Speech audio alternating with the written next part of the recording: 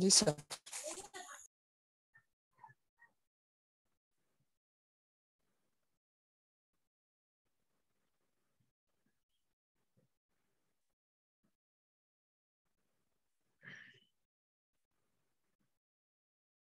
Screen দেখা যাচ্ছে?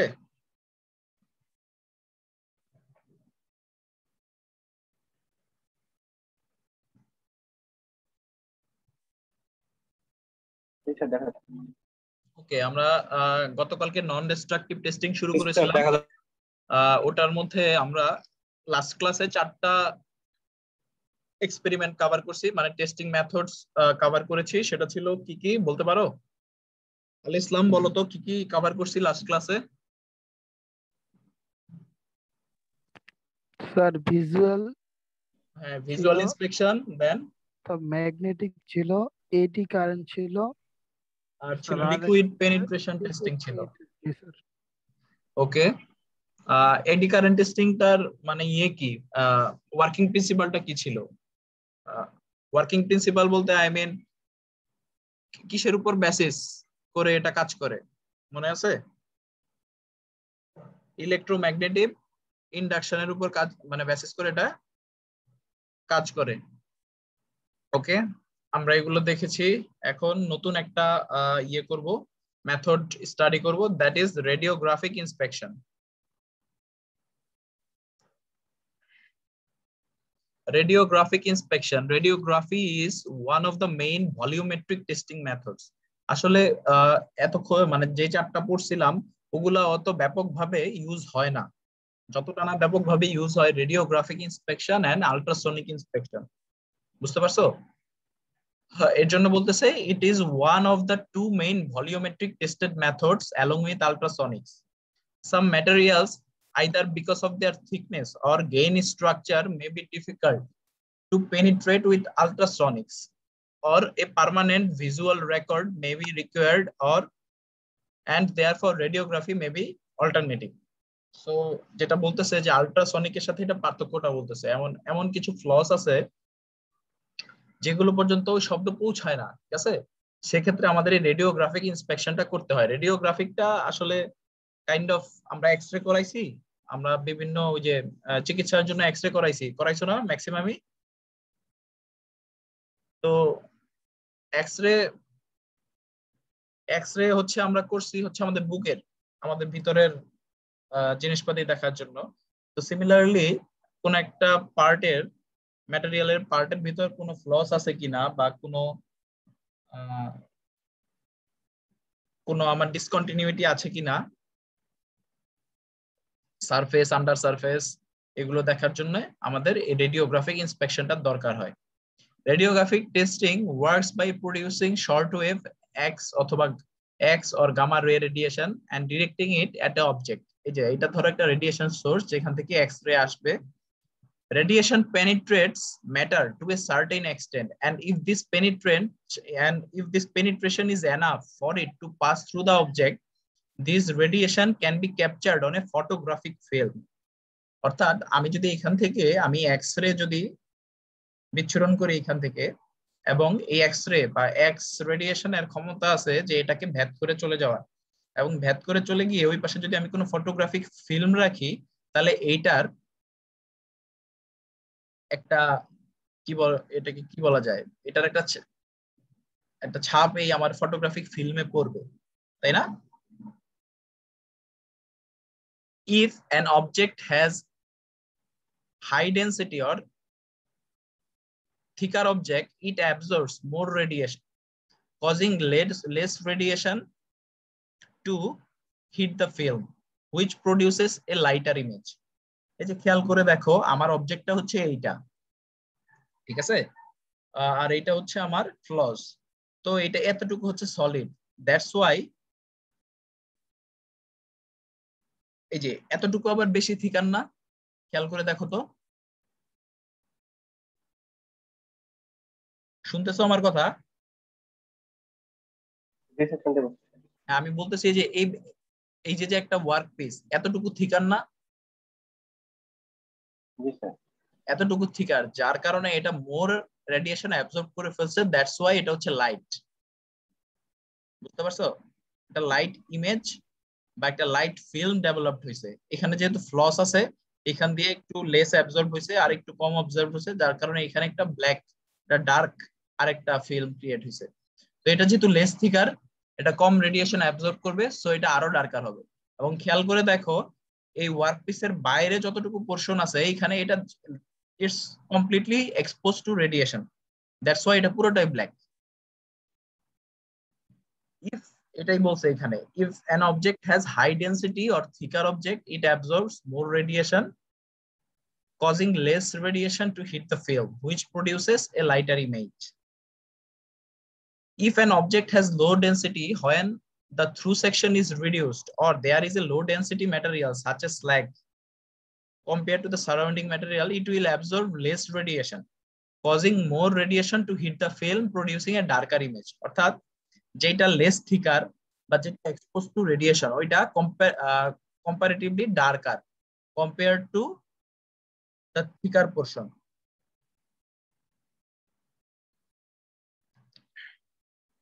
এই যে এটা হচ্ছে তোমার ওই লাইট সোর্স। আমি ধরো টানেলের ভিতর, আমি টানেলের ইয়ে করতে চাচ্ছি,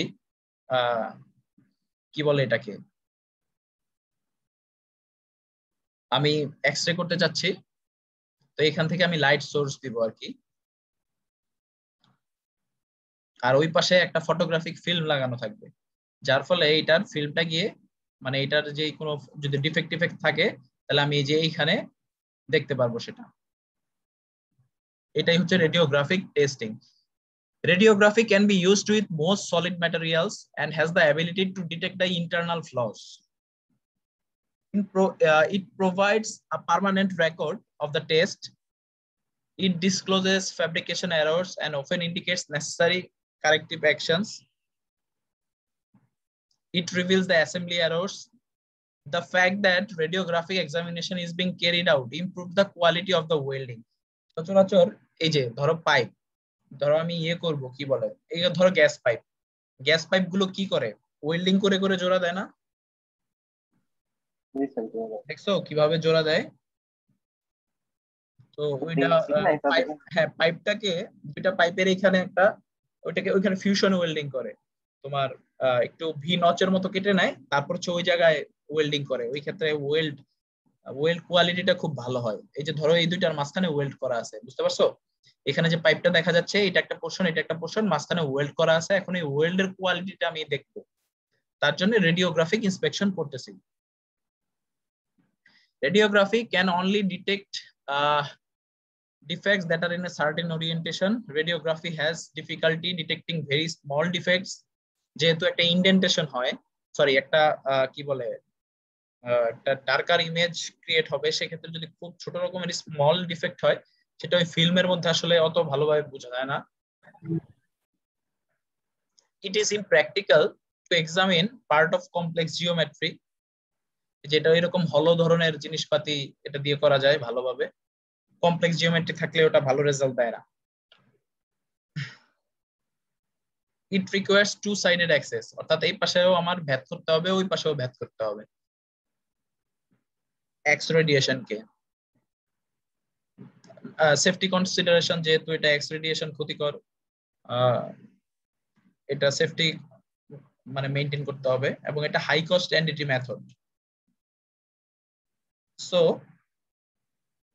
লাস্ট হচ্ছে আল্ট্রাসনিক ইন্সপেকশন, যেটা মোস্ট কমনলি ইউজ করা হয়।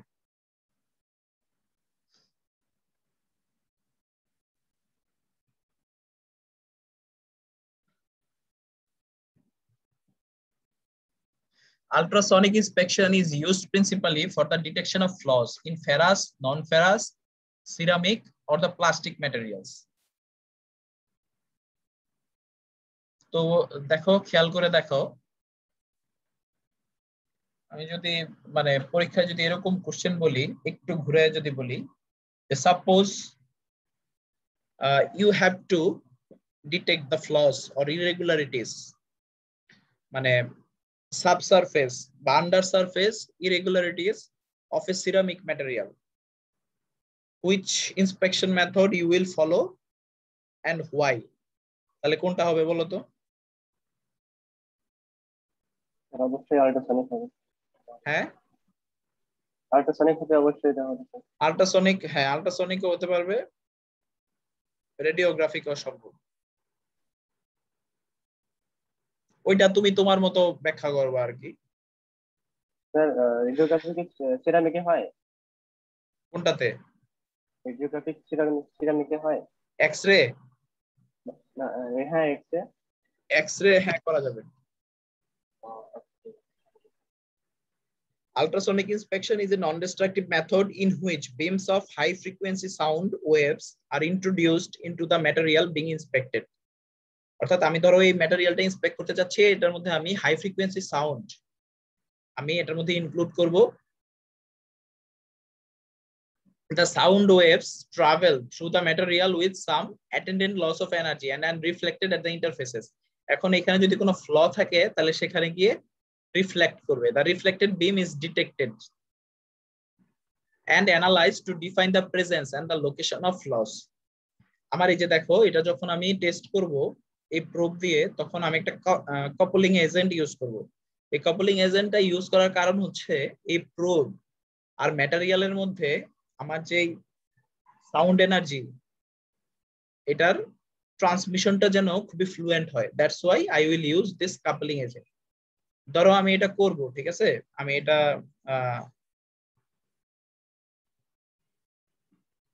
টেস্ট করব। তো সর্বফার্স্ট এটা ধরো সাইড থেকে শুরু করব। তো এখান থেকে মনে হচ্ছে যে ইনপুট ইকো, ঠিক আছে, ইনপুট ইকো এটা হচ্ছে ব্যাকওয়াল ইকো। ব্যাকওয়াল হচ্ছে পেছন থেকে যেটা রিফ্লেকশন হয়ে আসবে, এটা হচ্ছে ব্যাকওয়াল ইকো। আর ফ্ল ইকো, এই যে দেখো যদি কোনো ফ্ল থাকে তাহলে আমার যেই কার্ভটা এটা ছোট হয়ে আসতেছে। সো এখান থেকে বোঝা যাবে আসলে যে আমার ফ্লসটা আছে কিনা। Most ultrasonic inspection system include the following basic equipment. কি কি আছে দেখো: an electronic signal generator that produces burst of alternating voltage when electrically triggered, a sending transducer that emits a beam of it, এটা হচ্ছে probe, a receiving transducer to accept the output of the ultrasonic waves from the test piece and convert it to an electrical signal. অর্থাৎ এখান থেকে যেটা reflect হয়ে আবার ফিরে আসবে, ওই রিসিভারটাও এটা লাগবে। সচরাচর এগুলো সব মিলিয়েই মানে ইয়ে থাকে আর কি, একটা প্রোবের মধ্যেই এটা অ্যাকুমুলেট করা থাকে। An electronic device to amplify and modify the signal from the receiving transducer and project it on the display device. আমার ডিসপ্লে ডিভাইসে আমার যে সিগন্যালটা আসছে ওটাকে অ্যামপ্লিফাই করে ওটাকে শো করার জন্য আমার একটা ডিসপ্লে ডিভাইস লাগবে। An electronic clock timer to measure the minute time interval between the sending and receiving signal and thus determine the location of the flaws. So সব মিলিয়ে আসলে এই একটা ইয়ের ভিতরেই সবগুলো ইকুইপমেন্ট হচ্ছে মাউন্ট করা থাকে।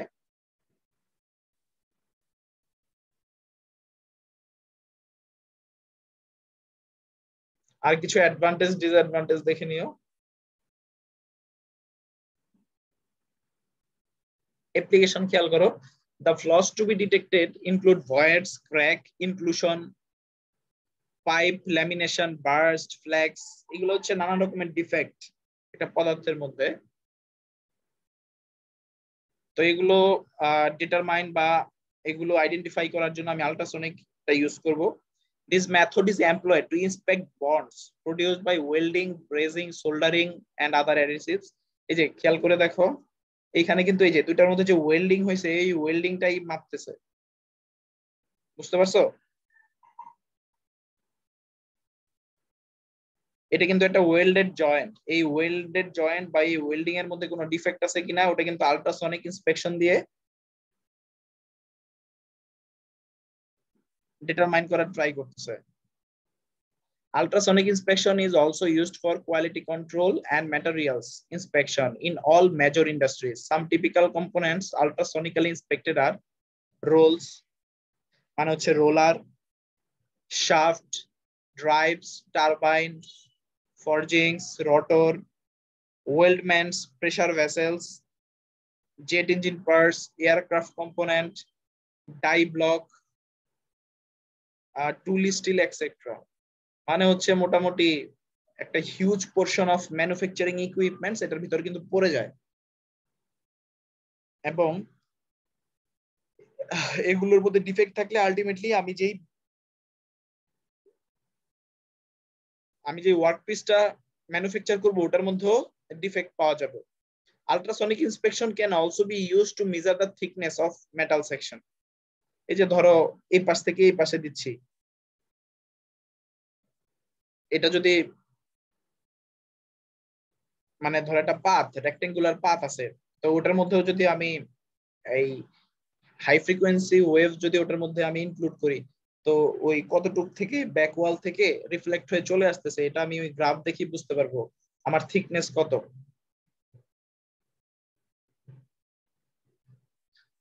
অ্যাডভান্টেজ কি, ডিপ লাইং ডিফেক্ট এটা দিয়ে কি, স্যার ল্যামিনেশনটা কি ধরনের ফ্লস? কোনটা? ল্যামিনেশন ওই যে ওখানে যে অ্যাপ্লিকেশন যে আছে ফ্লস, ওখানে ল্যামিনেশনটা কোন ধরনের ফ্লস স্যার? ল্যামিনেশন, ল্যামিনেশন হচ্ছে তোমার অনেক ম্যাটেরিয়াল আছে এটার মধ্যে, একটার উপর ধরো কনক্রিট, কনক্রিটের মধ্যে কি থাকে, রিইনফোর্সমেন্ট থাকে না, ধরো ফাইবার রিইনফোর্স কনক্রিট। ধরো ব্যাপারগুলো হচ্ছে কি আল্ট্রাসনিক, এটা শুধুমাত্র যে মানে আমরা চিন্তা করতেছি আইপি ব্যাকগ্রাউন্ড থেকে, বাট এটা কিন্তু কনক্রিটের জন্য ইউজ করা হয়। এই সার্চ দিলেই দেখবা সিভিল রিলেটেড যেই মানে ইকুইপমেন্ট গুলো আছে, ধরো তার একটা কনক্রিট ডিজাইন করলো, তো কনক্রিটটাও কিন্তু রিইনফোর্স কনক্রিট হতে পারে। হ্যাঁ, তো কনক্রিটের ভিতর কিন্তু এক একটা লেয়ার আছে, ঠিক আছে? ধরো একটা কনক্রিটের লেয়ার, তারপর একটা ফাইবার বা ন্যানো টিউবের লেয়ার থাকতে পারে, তার উপর আরেকটা লেয়ার। এখন এই লেয়ার গুলোর মাঝখানে কোনো ডিফেক্ট আছে না? আচ্ছা স্যার, বুঝতে পারছি।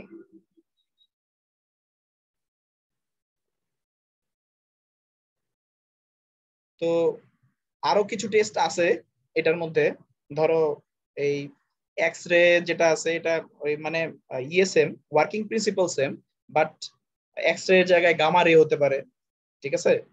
বা অ্যাকোস্টিক এমিনেশন হতে পারে, ওটা ওই যে সাউন্ড ওয়েভ ইউজ করে করা হয়।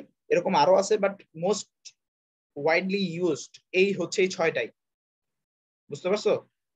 সো এখানে হচ্ছে আমাদের নন ডিস্ট্রাকটিভ টেস্টটা শেষ, আমরা এখন আরেকটা শুরু করব।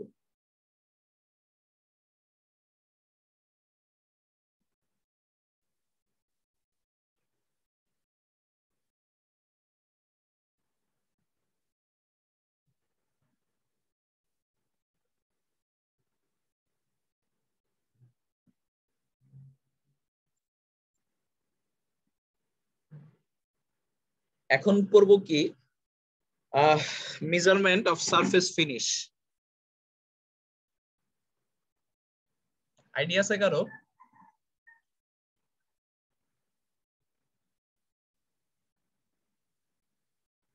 সারফেস ফিনিশ বলতে কেউ কোনো আইডিয়া দিতে পারো? আসলে স্মুথনেস এগুলো দেখাবে নাকি, না কতটুকু? ধরো আমি যে ধরো তুমি বা আমি যে টেবিলটার উপর বসে আছি, এটাও তো ম্যানুফ্যাকচার্ড, তাই না? এটা ধরো উড ম্যানুফ্যাকচার্ড।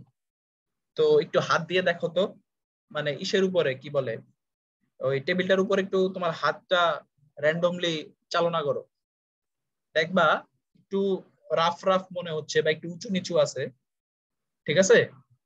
তো এটাই হচ্ছে সারফেস ফিনিশ, বা সারফেস ফিনিশটা ভালো মানে এই যে উঁচু মানে নিচু স্যার এগুলো। আউটার সারফেসটা কেমন, হ্যান্ড হ্যাঁ ফিল বা আউটার, এরকম? হ্যাঁ আউটার সারফেসটা কেমন, এটার মধ্যে তোমার ওয়েভিনেস থাকতে পারে, বুঝতে পারছো? এটার মধ্যে তোমার রাফনেস থাকতে পারে, বাট তোমার একটা ডিগ্রি থাকবে যে আমি এতটুকু পর্যন্ত অ্যাকসেপ্ট করব। কোনো কোনো ক্ষেত্রে স্মুথ সারফেস ফিনিশ আমার দরকার হয়, আবার কোনো কোনো ক্ষেত্রে তুমি চাইবা যে একটু রাফ থাকুক, ঠিক আছে? ধরো তুমি একটা সারফেসের উপর লুব্রিকেন্ট ইউজ করবা, আমার কথা বুঝতে পারছো? লুব্রিকেন্ট ইউজ করতে হয় না নানান রকম।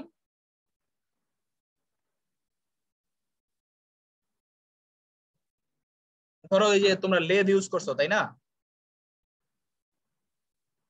জি স্যার। কথা বলো, যে লেদ জি ইউজ স্যার। করছো, তো লেদের জি মধ্যে লেদের মধ্যে ইয়ে ছিল না, সাইডওয়ে স্লাইডওয়ে বা গাইডওয়ে ছিল না, যেটার উপর দিয়ে তুমি টেইল স্ট্রোকটা মুভ করে বা তোমার টুল পোস্টটা জি মুভ স্যার। করে। জি তো স্যার। হ্যাঁ, ওটার মধ্যে ওইটাকে বলতেছে যেটার উপর বা যেই আমরা বলতে পারি নরমালি লাইন, গাইডলাইন, ওইটার উপর দিয়ে যে মুভ করতেছে ওটা যদি সম্পূর্ণ রকমের স্মুথ হয়, ওটার মধ্যে কি কোনো লুব্রিকেন্ট হোল্ড করতে পারবে ওটা? স্যার। পারবে না। তো সেই ক্ষেত্রে দেখা যায় আমি চাচ্ছি একটু রাফ হোক, বুঝতে পারছো, এর সার্টেন ডিগ্রি অফ লেভেল সেটা রাফ হোক।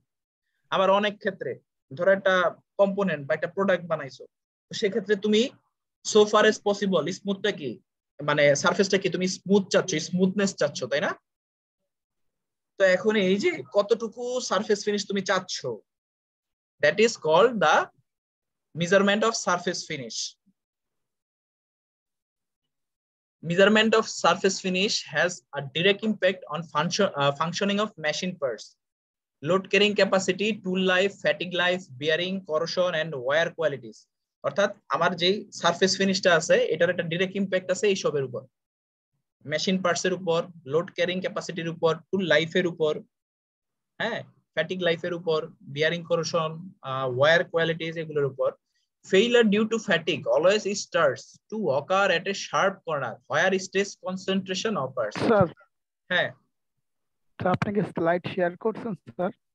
হ্যাঁ, আমি তো শেয়ার করছি, তোমরা দেখতে পাচ্ছ না? না স্যার। জি স্যার, পাচ্ছি, দেখতে পাচ্ছি। দেখতে পাচ্ছি স্যার পাচ্ছি তো। আল ইসলাম তুমি আরেকবার ট্রাই করো তো ঢুকে। ঠিক আছে ঠিক আছে। আচ্ছা, তারপর হচ্ছে এই যে ধরো কোথাও একটা শার্প এজ আছে, ঠিক আছে, এই শার্প এজটার মধ্যে স্ট্রেস কনসেন্ট্রেশনটা হয়, যার ফলে ওইখান থেকেই কিন্তু তোমার ক্র্যাকটা শুরু হয়, বুঝতে পারছো? সো আমি ওই সারফেসটা চাচ্ছি না, ওই যে যেটা বললাম, এই ক্ষেত্রে আমি একটা স্মুথ সারফেস চাচ্ছি।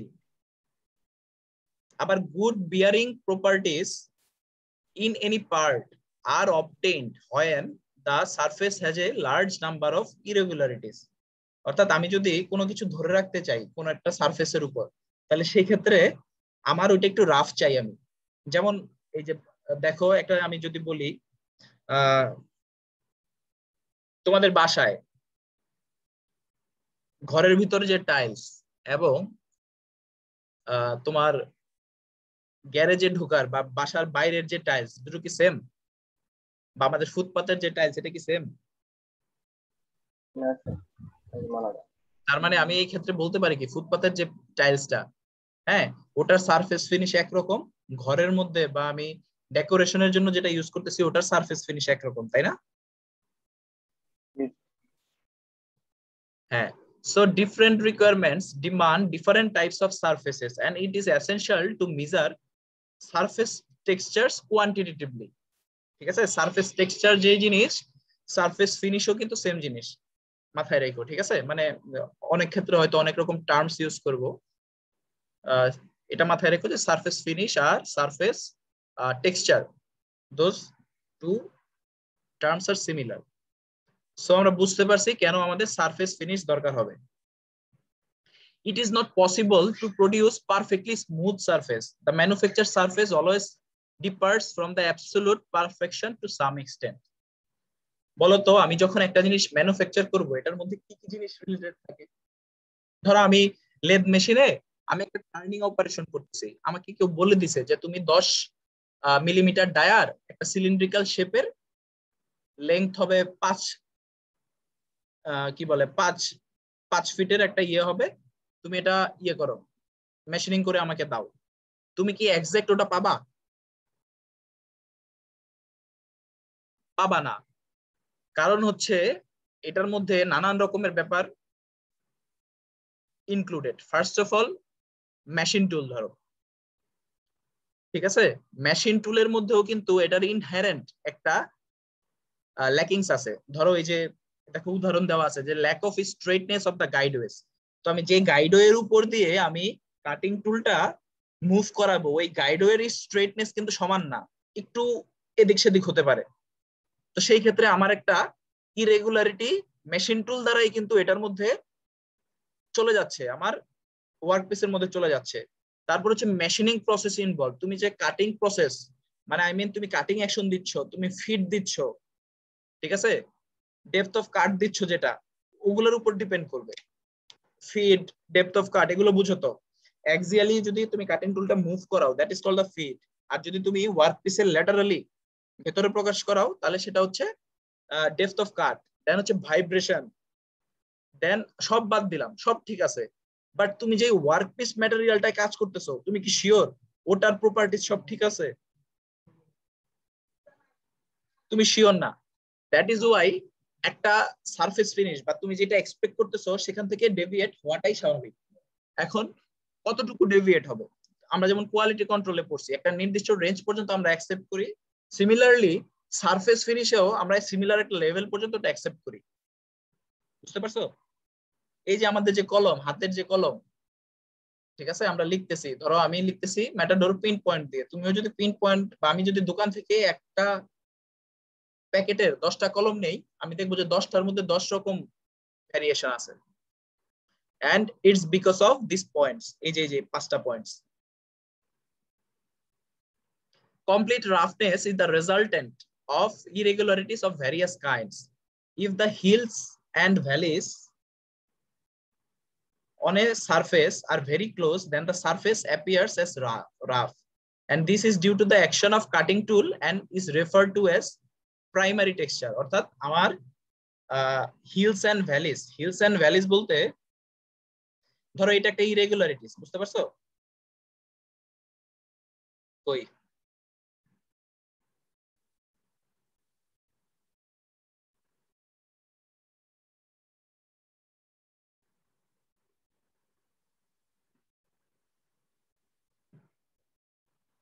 আচ্ছা এখানেই দেখানো যাবে। এই যে ধরো এটা একটা ইরেগুলারিটিস, ঠিক আছে, এই যে উপরেরটাকে বলতেছি হিলস যেটা উপরে আছে, আর নিচেরটাকে বলতেছি ভ্যালি। বুঝতে পারছো?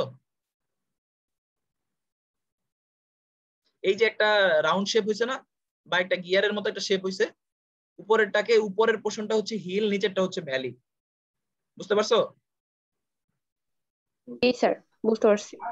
Okay, if the hills and valleys on a surface are far apart, it is due to the imperfection of the machine tool and is referred to as secondary texture or the waviness.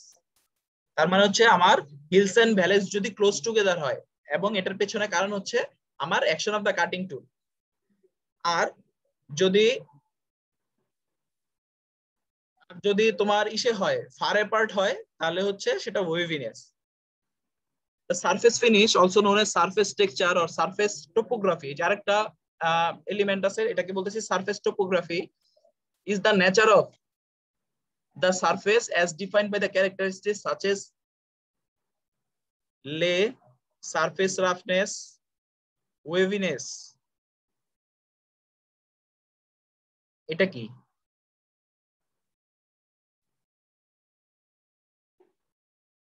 আচ্ছা এটা first না, এটা হবে তোমার floss. বুঝতে পারছো?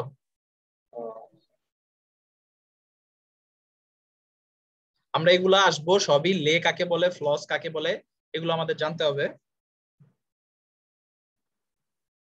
Surface texture is one of the most important factors that control friction during sliding. Geometric irregularities on the surface produced will have the following irregularities: first order, second order, third order, fourth order. যেগুলাই বলা আছে যে first অর্ডারটা হচ্ছে due to the inaccuracies in the machine tool itself. Second order irregularities বলতেছি due to the vibration of any kind, like chatter marks are included in the second order.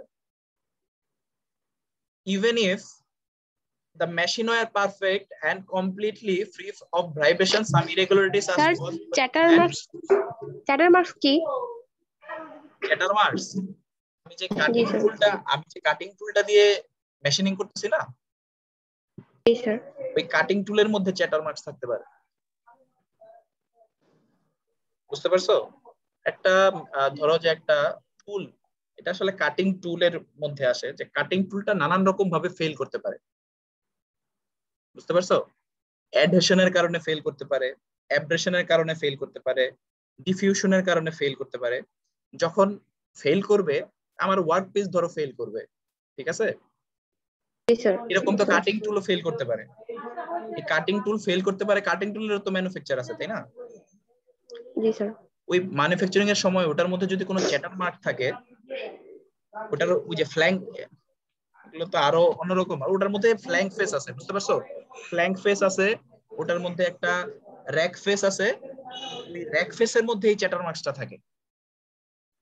তো যদি ওই cutting টুলের মধ্যে এই ধরনের কোনো চ্যাটার মার্কস থাকে, তাহলে আমি ওটার কারণে আমার ভাইব্রেশনটা ইনডিউস হতে পারে, বুঝতে পারছো? জি স্যার, বুঝতে পারছি। Third order, even if the machine were perfect and completely free of vibration, some irregularities are caused by the machining itself. ওই যে প্যারামিটার গুলো বলছি।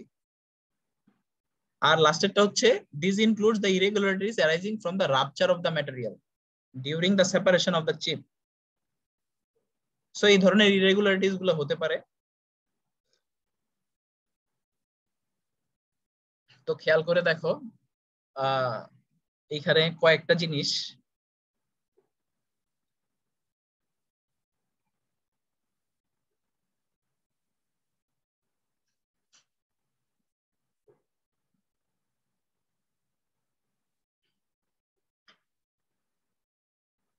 ধরো এটা একটা সারফেস, ঠিক আছে? তো সারফেসের খেয়াল করে দেখো, আমার ফ্লসের ডিরেকশন গুলো হচ্ছে এরকম, ফ্ল না বলি, এটাকে বলি যে ইরেগুলারিটিস এর ভ্যারিয়েশনটা হচ্ছে এরকম, ঠিক আছে? তো এটা দেখো, এই যে ফিগারটা দেখো, এটা কিন্তু এই ডিরেকশনে প্রডিউস হয়েছে, তাই না? এই যে ডিরেকশনটা কিন্তু এরকম। সো এটাকে আমরা বলতেছি লে ডিরেকশন। আর এটার মধ্যে যদি কোনো ফ্ল থাকে, ঠিক আছে, ধরো ট্যাপ খাওয়া আছে, দ্যাট ইজ কল্ড ফ্ল। এবং এই যে আমার ইরেগুলারিটিস গুলা, ধরো তুমি একটা নির্দিষ্ট একটা ইরেগুলারিটি নাও, ধরো এই যে এটা একটা নির্দিষ্ট ইরেগুলারিটি, তো আমি এটাকে বলতেছি রাফনেস। আর পুরো ওয়ার্ক পিসটা জুড়ে এই যে রাফনেস, ধরো এখানে ধরো 20টা রাফনেসের মতো দেখা যাচ্ছে, বা 20টা এই যে একটা ইরেগুলারিটিস দেখা যাচ্ছে, এই সম্পূর্ণটা কিন্তু একটা কি বলে, একটা ওয়েভ ফলো করে বা একটা ফর্ম ফলো করে, বা ধরো এটার মধ্যে বোঝা যাচ্ছে না, ধরো আমার যদি কোনো ইরেগুলারিটিস এমন হয়, তাহলে এটার এই যে উপরে থেকে নিচ পর্যন্ত এটাকে বলতেছি ওয়েভিনেস, বা এটা হচ্ছে ওয়েভিনেস ফর্ম। এই যে এটা হচ্ছে ওয়েভিনেস ফর্ম, বুঝছো? তো এই ক্ষেত্রে দেখো, এটা হচ্ছে ম্যাক্সিমাম পয়েন্ট, এটা হচ্ছে মিনিমাম পয়েন্ট, এটা হচ্ছে waviness height. R waviness with বা ওয়েভিনেস স্পেসিং হচ্ছে একটার, এই যে একটা ওয়েভটা ক্রিয়েট হলো, এই ওয়েভের এই পিক থেকে এই পিক পর্যন্ত, এটা কি বলতেছি ওয়েভিনেস স্পেসিং। সিমিলারলি রাফনেসটা হচ্ছে ওয়েভিনেসটা হচ্ছে পুরোটাকে আমি কল্পনা করে, মানে পুরো ফর্মটাকে কল্পনা করে আমি বিবেচনা করছি, বাট রাফনেসটা হচ্ছে এটা ইন্ডিভিজুয়াল। তো ইন্ডিভিজুয়ালের ক্ষেত্রে রাফনেস হাইট আছে, রাফনেস উইথ আছে, রাইট? সো রাফনেসটা কি? ক্লোজলি স্পেসড ইরেগুলারিটিস, এই যে ক্লোজলি স্পেসড ইরেগুলারিটিস। আর ওয়েভিনেস হচ্ছে মোর ওয়াইডলি স্পেসড ইরেগুলারিটিস। তো এই যে খেয়াল করে দেখো, এটা হচ্ছে প্রোফাইল। এখন এই প্রোফাইলটাকে যদি আমি এরকম বিবেচনা না করি, এরকম যদি বিবেচনা করি, তাহলে এক একটাকে বলতেছি রাফনেস, পুরোটাই রাফনেস। রাফনেসের স্পেসিং হচ্ছে এটা, রাফনেসের উইথ হচ্ছে, হাইট হচ্ছে এটা। আর এটা একটা যে ফর্মটা ফলো করে, এই ফর্মটাকে বলতেছি আমি ওয়েভ ফর্ম, বুঝতে পারছো? এবং এটা হচ্ছে মোর ওয়াইডলি স্পেসড। বুঝাইতে পারছি? স্যার এই পুরো বিষয়টাকে তো তরঙ্গের সাথে তুলনা করা যায়। তরঙ্গের সাথে না, এখন তোমার কি বলে, আমার এই যে ধরো এখানে বোঝানোর জন্য এই ওয়েভ ফর্ম দিছে, এরকম ওয়েভ ফর্ম নাও হতে পারে, বুঝতে পারছো আমার কথা? স্যার উপরের চিত্রে কিভাবে আমি বুঝবো যে উইভিনেস কতটুকু? হ্যাঁ, উইভিনেস উইথ, যে উপরের চিত্রটা আছে না, সেটাতে আমি কিভাবে বুঝবো যে উইভিনেস এতটুকু? এটাই তো পরবর্তীতে মেজারমেন্ট টুল গুলো তো আসতেছে, বাট এই টুল গুলো ইউজ করার জন্য যে টার্মস গুলো লাগবে, এগুলো এখন আমি বলতেছি, বুঝতে পারছো? নিচেরটাতে সহজে বোঝা যাচ্ছে যে প্রোফাইল হ্যাঁ, দেখে এর বোঝা জন্যই তো যাচ্ছে। এই ফিগারটা দিছি, এই ফিগারটা সব বোঝা যাচ্ছে না, তার জন্য নিচেরটা হ্যাঁ, বোঝানোর জন্যই দিছে। ওকে। পরেরটায় আসো, যে এর আগে যে আমরা 4টা গ্রুপ বলছি, বুঝতে পারছো? এর মধ্যে first group includes The irregularities of considerable wavelength of periodic character resulting from the mechanical disturbance in the generating setup. These errors are termed as macrogeometrical errors and include irregularities of first and second order. Are mainly due to the misalignment of center, lack of straightness of guideways, and non-linear feed motion. So আমি এর আগে যে পড়ছি বুঝতে পারছো, এই যে first order আর second order এই দুইটাকে কিন্তু আমি বলতেছি সেকেন্ডারি টেক্সচার বা waviness. R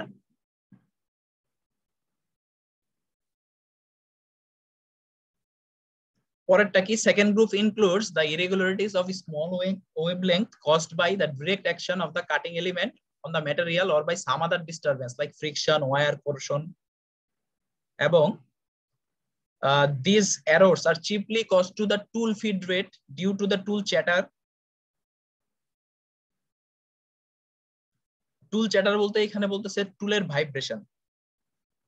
It includes the irregularities of third and fourth order discontinuities. ঠিক আছে, এই যে থার্ড এন্ড ফোর্থ অর্ডার ডিসকন্টিনিউইটিস এই দুইটাকে বলতেছি রাফনেস। অর্থাৎ আমার এর আগে যে ইরেগুলারিটিস বলছি first and second order is responsible for waviness and second third and fourth order of irregularities R responsible for roughness.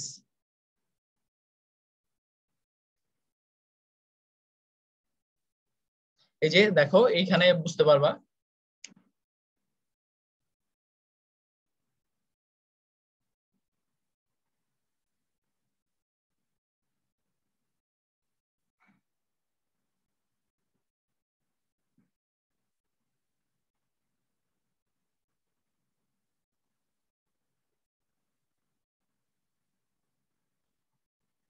Elements of surface texture, একটা বললাম রাফনেস আর একটা হচ্ছে ওয়েভিনেস। সিমিলারলি জাস্ট হচ্ছে দুইটা জায়গা থেকে পিক করা ব্যাপারগুলা। ASTME, American Society of Tool and Manufacturing Engineers, defined roughness as the finer irregularities in the surface texture, including those irregularities that results from the inherent action of the production process. Production process থেকে আমার যে irregularities গুলো আসতেছে। Roughness spacing, এই যে এবার দেখো এগুলার ব্যাখ্যা দেয়া আছে। Roughness spacing is the distance between successive peaks or ridges that constitute the predominant pattern of the roughness. এই যে দেখো রাফনেসটা যদি আমি এটা নেই, এতটুকু হচ্ছে আমার রাফনেস হাইট আর এতটুকু হচ্ছে রাফনেস স্পেসিং, ঠিক আছে। আর ওয়েভিনেসটা কি, it is the more widely spaced component of surface texture. Roughness may be considered to be superimposed on a wavy surface. অর্থাৎ ওয়েভি সারফেসের মধ্যে আমার রাফনেসটা থাকবে। এই পুরোটাকে আমি এই যে ধরো একটা ফর্ম কল্পনা করলাম, এই যে এই জিনিসটাকে দেখো এরকম মনে হচ্ছে কিন্তু, ঠিক আছে। তো এটার ভিতরেই এই যে ছোট ছোট এই ওয়েভিনেসটার ভিতরেই ছোট ছোট রাফনেস আছে। এই surface profile, error of the form, waviness, roughness, so এগুলা তিনটা মিলেই হচ্ছে সারফেস প্রোফাইলটাকে ডিফাইন করবে। এই যে এক্ষেত্রে লে ডিরেকশন হচ্ছে কোন দিকে যাবে। সিমিলারলি ওয়েভিনেসেরও তোমার স্পেসিং আছে, ওয়েভিনেসেরও হাইট আছে। তাহলে ওয়েভিনেসের স্পেসিং কি হবে খেয়াল করে দেখো তো, এইখান থেকে আর এইখান থেকে যদি তুমি দুটো লাইন টানো তাহলে ওয়েভিনেস স্পেসিং, আর এইখান থেকে এইটার পিক এটার ভ্যালু যদি নাও তাহলে এটা হচ্ছে কি ওয়েভিনেস। কিছু বলতেছো?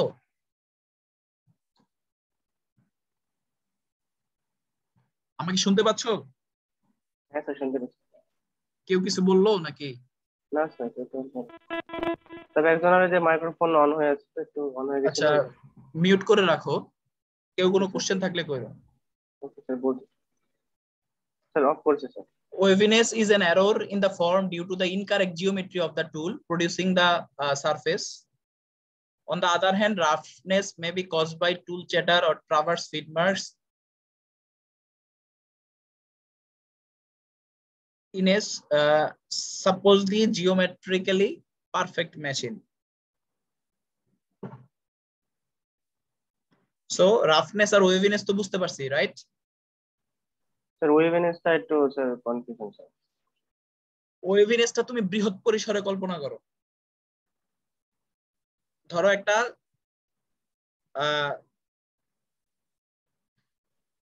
কিভাবে বলা যায়?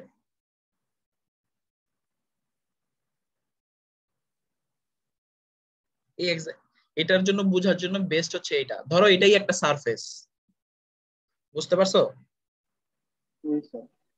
তাহলে আমি এই যে এইটা এইটা এইটা এই যে ছোট ছোট জিনিসগুলোকে বলতেছি আমি রাফনেস, বুঝতে পারছো? এখন এই ছোট ছোট জিনিসগুলো যে আমার সারফেসের উপর ফর্ম করছে, এইটা একটা মানে সারফেসের উপর যে তৈরি হয়েছে এটা একটা ফর্ম ফলো করছে না, একটা শেপ ফলো করছে না? হ্যাঁ, একটা প্যাটার্ন ফলো করছে, এই প্যাটার্নটাকে বলতেছি ওয়েভ, বুঝতে পারছো?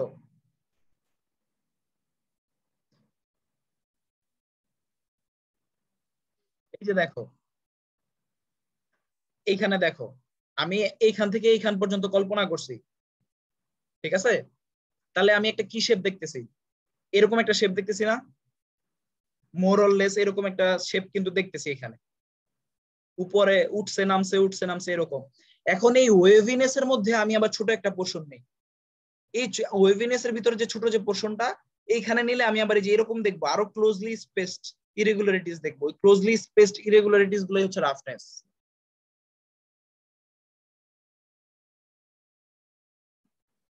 বুঝতে পারছো?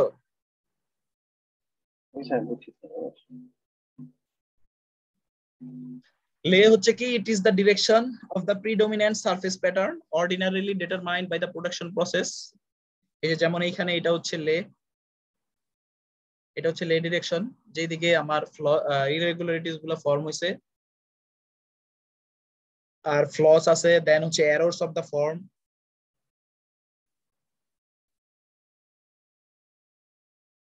এররস অফ দ্য ফর্মটা কি? ধরো আমি চাচ্ছি একরকম শেপ, কিন্তু হয়ে গেছে অন্যরকম শেপ। এখন কোন শেপে হয়ে গেছে, ওইটার যে শেপটা, ওইটাই হচ্ছে error of the form.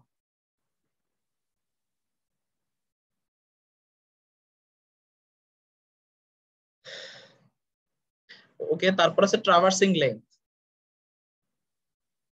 Traversing length, it is the length of the profile necessary for the evaluation of surface roughness parameters.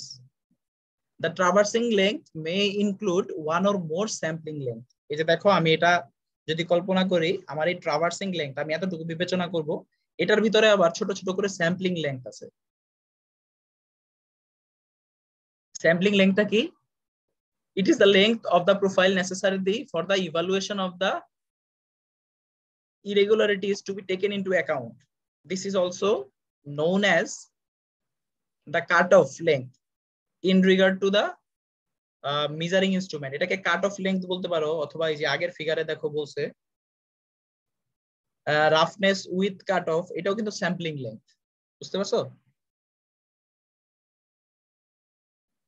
mean line of the profile, it is the line having the form of the geometrical profile dividing the effective profile so that within the sampling length the sum of the square of the distances between the effective points and the mean line is minimum. তাহলে মিন line কোনটা? এইটা। আর এখন এই লাইনটা আমি এইভাবে টানবো যেন এই যে y1 y2 এর স্কয়ারটা যেন সবচেয়ে মিনিমাম হয়। এই যে দেখো, আমি ক্লোজলি যদি আমি এটাকে ভাগ করি, y1 এতটুকু হচ্ছে y1, এতটুকু হচ্ছে y2, এটা যেন মিনিমাম হয়।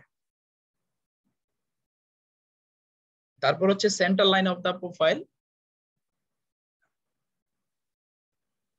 it is the line parallel to the general direction of the profile for which the areas embraced by the profile above and below above and below the line are equal. When the waveform is repetitive, the main line and center line are equivalent. মানে হচ্ছে আমি আরেকটা line টানবো যেন এই যে উপরের আর নিচের যে আমার এরিয়াটা আছে, আমার ইরেগুলারিটিস দিয়ে যে এরিয়াটা, ওইটা যেন সমান হয়। সো যদি এই যে আমার ইরেগুলারিটিস গুলো যদি এমন হয়, সাইন কার্ভের মতো যদি হয়, যে উপরের স্পেসও সমান নিচের স্পেসও সমান, তাহলে সেক্ষেত্রে কি মেইন লাইনটাই তো আমার সেন্টার লাইন, তাই না?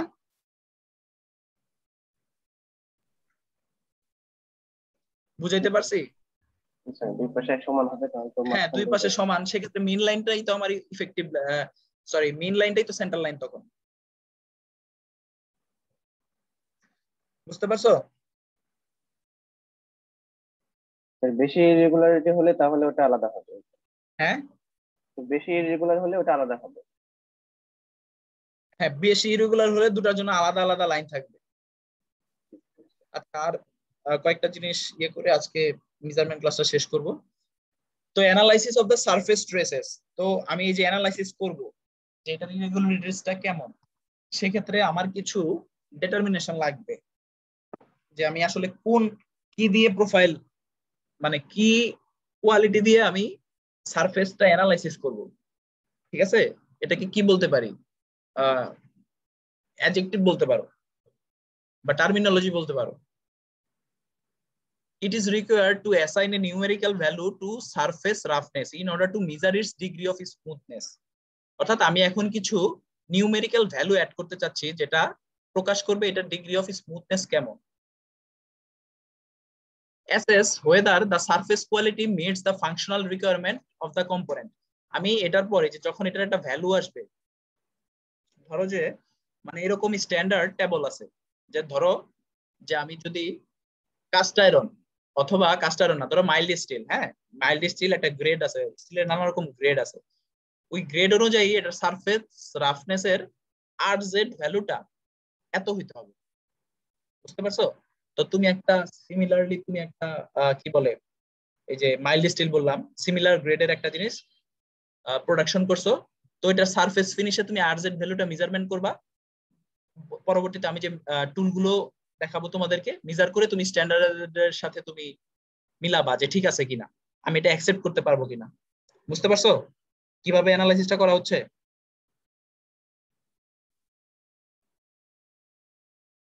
কথা বলো না কেন? ওটা দেখতেছিলাম স্যার। আর দেখতে হবে। ওকে, একটা মানে একটা টার্মিনোলজি হচ্ছে 10 পয়েন্ট হাইট এভারেজ ভ্যালু, বা এটাকে আমরা আর জেড দিয়ে প্রকাশ করতেছি, is defined as the average difference between the 5 highest peaks and 5 deepest valleys within the sampling length. ধরো আমি এতটুকুর মধ্যে স্যাম্পলিং লেংথ নিয়েছি, measured from a line parallel to the mean line and not crossing the profile. It is also referred to as the peak to valley height. অর্থাৎ আমি যদি এরকম 10টা pick and valley নেই, একটা স্যাম্পলিং লেংথ, ধরো একটা স্যাম্পলিং লেংথ নিলাম, এর মধ্যে আমি 5টা হিল নিলাম, 5টা ভ্যালি নিলাম, তো এখান থেকে আমি আরজেড এর ভ্যালুটা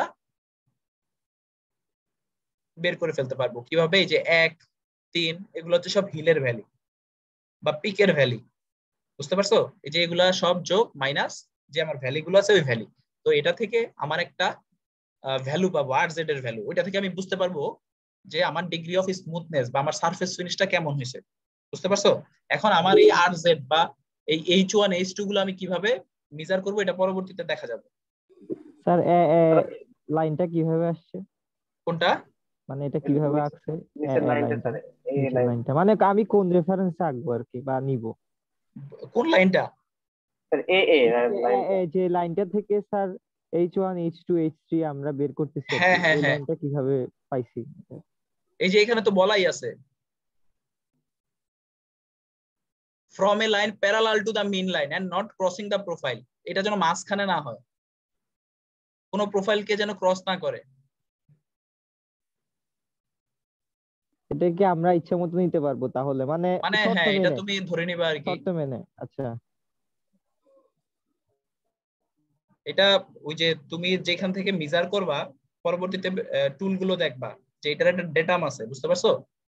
ওই ডেটামটা এখানে সেট করে, এই যে দেখছো না আগে, এই যে এটা, এই যে প্রোব, এটাকে প্রোব বলে, বুঝতে পারছো? ওই আমার এই যে এটাকে প্রোব বলে, এই প্রোব গুলো দিয়ে তুমি এই যে হাইট ভ্যালি এগুলো মাপতে পারবা, এবং এটার ভিতরে একটা ডেটাম আছে, ওই ডেটামটাকে তুমি ওই লাইন বরাবর সেট করে নিতে পারবা। বুঝতে পারছো? আচ্ছা স্যার বুঝছি।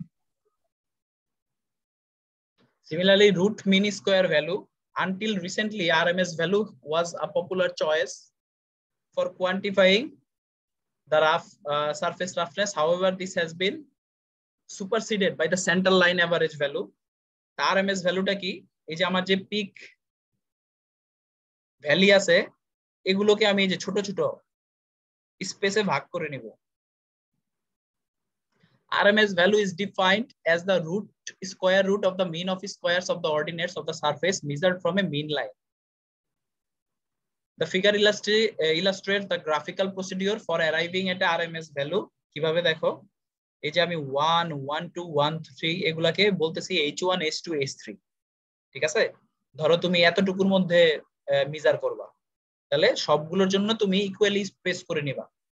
দেন এই যে RMS এখান থেকে তুমি ভ্যালুটা বের করে ফেলতে পারবা। এই যে HRMS বা RQ ভ্যালু এই সূত্র দিয়ে বের করে ফেলতে পারবা। এটা একটা হচ্ছে প্যারামিটার সারফেস রাফনেস বা সারফেস স্মুথনেস ডিফাইন করার জন্য। আর নেক্সট হচ্ছে centre line average. This is defined as the average height from a mean line of all the coordinates of the surface regardless of the side. ধরো এই যে আমি H1 H2 করছি না, এটা যদি আমি সম্পূর্ণ পর্যন্ত এরকম করি তাহলে গড়টা নিলেই হয়ে যেত। এটা হচ্ছে একটা way, but to find CLA value like this will B A ল্যাবোরিয়াস job. এখন এই যে এই কাজটা করা খুব কঠিন হবে।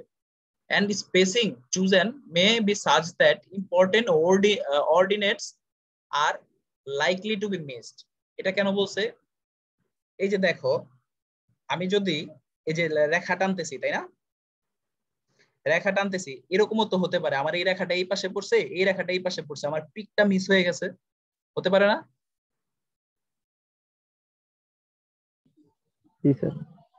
তো সেই ক্ষেত্রে এটা disadvantage. Things can be simplified by using a প্ল্যানিমিটার which can find out the area of any curve. অর্থাৎ এই যে আমি আর পরবর্তীতে কিভাবে আমার সেন্টার লাইন এভারেজটা বের হলো, যে আমি এগুলো যোগ করে, অর্থাৎ এই ক্ষেত্রে আর হাইটটা না, আমি নিচ্ছি এরিয়াটা। এরিয়া যাই মাপা যায় হচ্ছে প্ল্যানিমিটার দিয়ে। সো এখান থেকে আমি সেন্টার লাইন এভারেজ ভ্যালুটা বের করে ফেলতে পারবো। এই যে দেখো এখানে দেয়া আছে যে আমার ড্রিলিং এর জন্য, ঠিক আছে, আমার এই RA ভ্যালুটা মাইক্রোমিটারে, এই ভ্যালুগুলা বুঝছো, মাইক্রোমিটারে এই ভ্যালুগুলা কত হবে দেয়া আছে না? দেখো এই যে যেমন 50 থেকে যে 10 থেকে 50 পর্যন্ত হবে। ধরো গ্রাইন্ডিং এর জন্য কত হবে, এটা সারফেস ফিনিশ অপারেশন, এটা কত হবে, এই যে কত মনে হচ্ছে 0.05 থেকে 2.5। দেখো একটা রেঞ্জ আছে, এই রেঞ্জের মধ্যে হইলেই তুমি অ্যাকসেপ্ট করতে পারবা। বুঝতে পারছো? ওকে, আজকে মানে মেজারমেন্ট ক্লাসটা এতটুকুই। নেক্সট ক্লাসে আমরা আবার আগাবো।